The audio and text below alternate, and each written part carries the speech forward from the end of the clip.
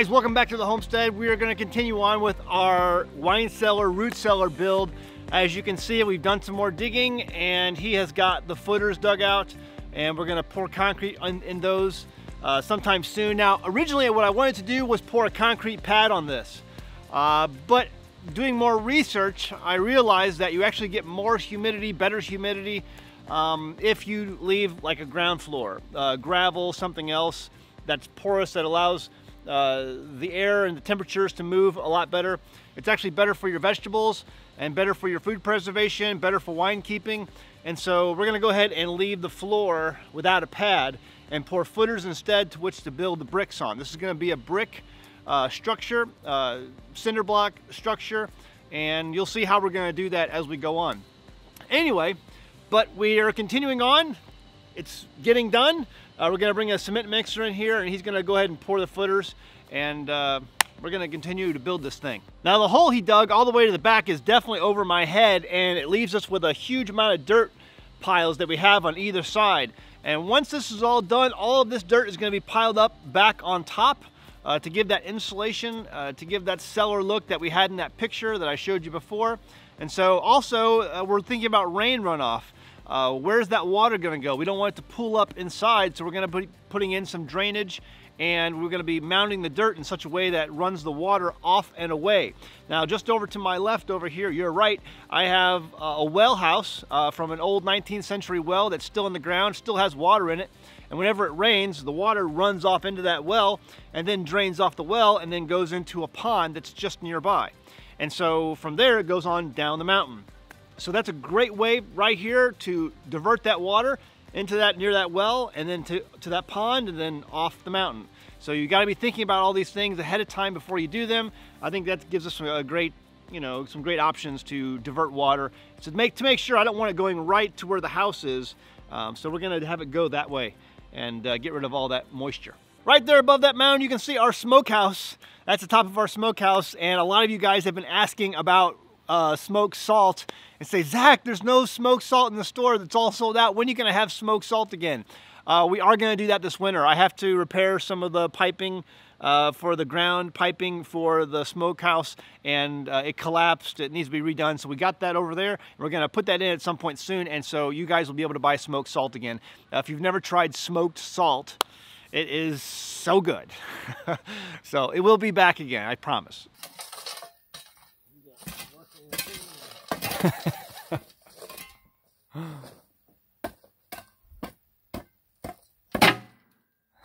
I think it's often overlooked that most people in the cities even used to have root cellars, wine cellars.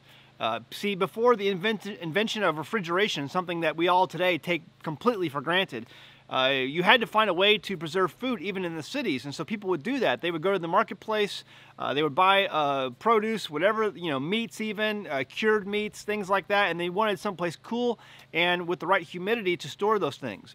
Cured meats store best with good humidity and coolness, and so a cured meat can last a long time in a cool, humid environment, like a ground cellar.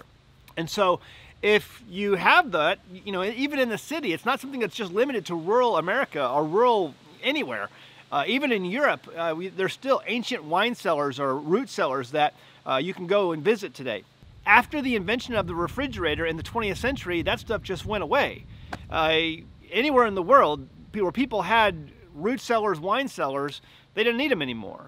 And so they were sealed up. And in fact, sometimes you hear about amazing stories where an old house in the basement, they dig into what's a false wall and they find an old ancient root cellar or wine cellar, and they find sometimes amazing artifacts, sometimes very old bottles of wine or just different things. And so these things were sealed up, they were taken out, never to be used again.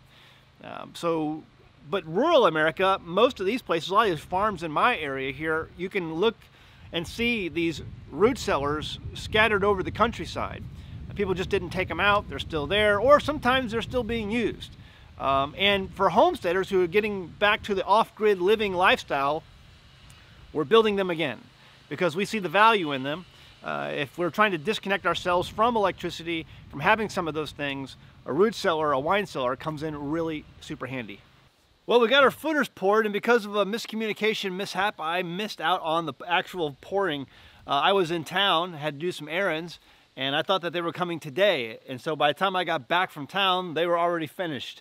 So today is the next day, but I have something else I want to show you. My youngest son has something, and so we'll look at that now. I think you're gonna enjoy that. So my youngest son, Caleb, over the last week or so has been building out a bug out bag, and he knows we've had bug out bags here in the past, and he wanted one of his own.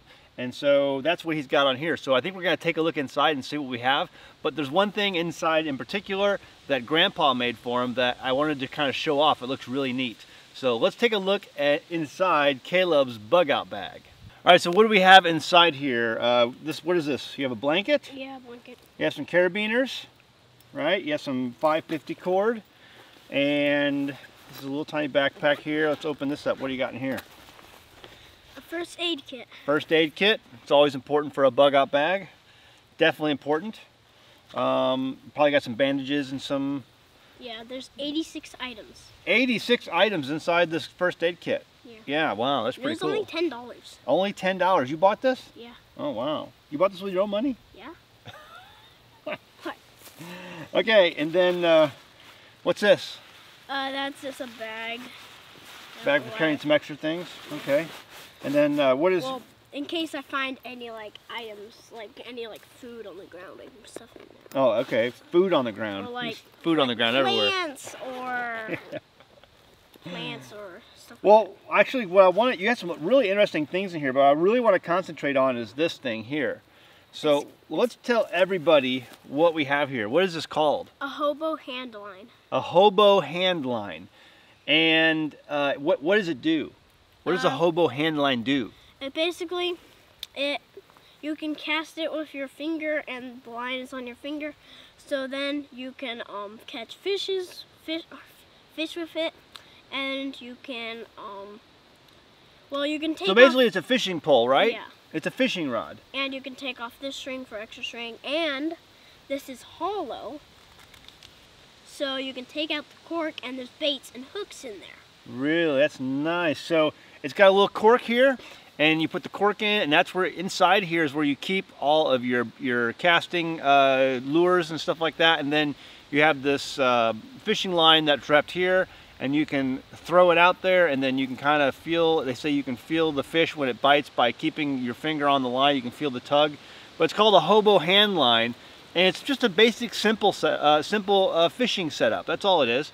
And it's very effective. You can find lots of these online. You can buy them already pre-made, but this one was made by Grandpa for Caleb, and I think he made this out of basically a vine, muscadine grapevine, and then hollowed it out to put inside the fishing lures. Actually, we got the thing right over there. We got the vine right over there.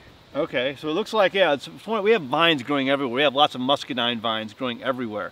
But let me give you a close-up. So here it is right here. You can see it. You got the fishing line, and you've got, this is the handle with some extra twine line on it right there. And inside here is where the cork is. And you can see it's hollowed out, and there's all your lures inside. But yeah, pretty neat. Pretty neat. And just put the cork back on. It's got the K for Caleb. Pretty cool. The hobo hand line. Handmade. Pretty excited about that. So some of the other things he has in his bug out bag, just a knife, some extra 550 cord, trash bag, change of clothes, and just some simple items like that.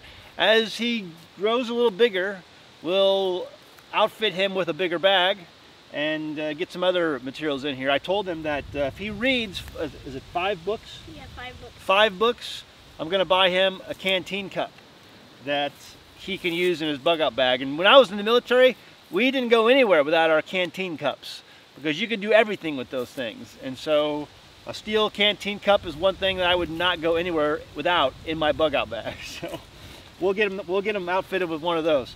So anyway, all right, stay tuned. We're gonna come back in a future video and talk more about our wine cellar, root cellar.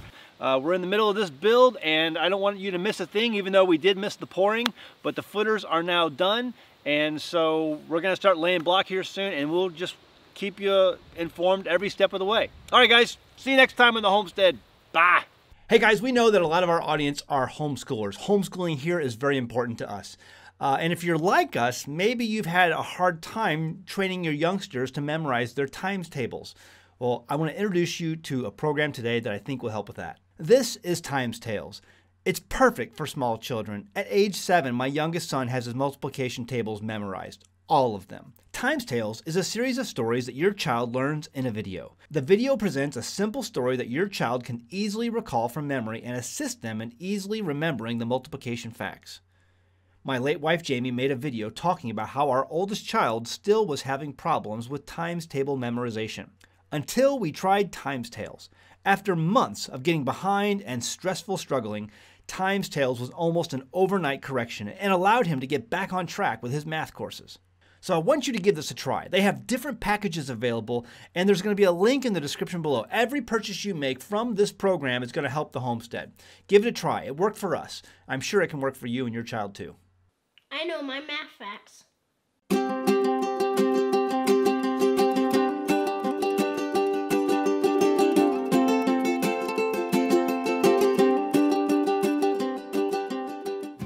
Hey there. Thanks for watching our channel. If you're looking for great off-grid homesteading videos, this is the channel for you. Hit that subscribe button and be sure to like the video you just watched. You can also feel free to send us your questions by going to anamericanhomestead.com on our contact page and send me your question. Your question might get made into a video. In the meantime, check out some of these other great videos. Oh wait, go ahead and click them. Go ahead.